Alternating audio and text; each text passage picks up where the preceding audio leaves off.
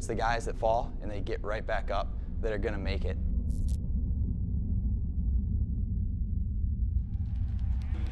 For me, it's the beginning before the race. Nerves running, lots of stuff going through your head. I kind of try and look down at the crowd, just gives you that little extra motivation. And who doesn't like being in front of 80,000 people? And then I just go. And right off the bat, once again, the American, Cameron Naasz. I don't think it's normal for someone to walk up to something like that and not be a little bit frightened or a little bit nervous. It's not natural. But that's also the thing that kind of drives us athletes. It's crashed ice. It's an insane sport.